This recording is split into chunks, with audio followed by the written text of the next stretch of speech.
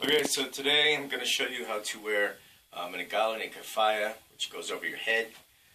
This is the Igal, and this is the Keffiyeh. The Keffiyeh, also known as a shamag. I take it, and it's already folded in half in a triangular pattern.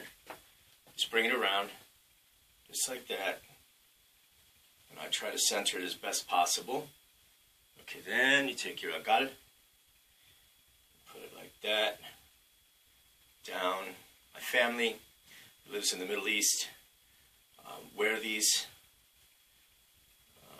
There's also the Jews in my family, the Sephardis, that wear this, but it's in blue and white. That's the color that the Jewish people wear, the shamags that they wear. So that's pretty much it. What I've done is I've taken it, you can wear it like this, but I usually wear it with this. I fold this half over to this side, and then I fold this half over to this side, and I just let it hang just like that. Okay?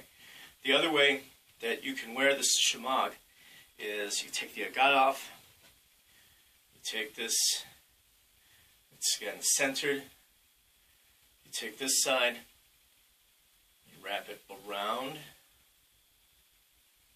this way, take these out of the way, I fold them under, I tuck that in like that. This side I then take and I do the opposite way. Again, taking this part, folding it over a couple of times to get the tassels out of the way, and you tuck it in on that side. Take it, fold it up like that, and that is the other way you can wear your Keffiyeh or your shamag. The final way to wear this is to pull this part a little bit more, tuck this under and over, and tuck this just like a babusha. And that's your Keffiyeh, that's your shamag.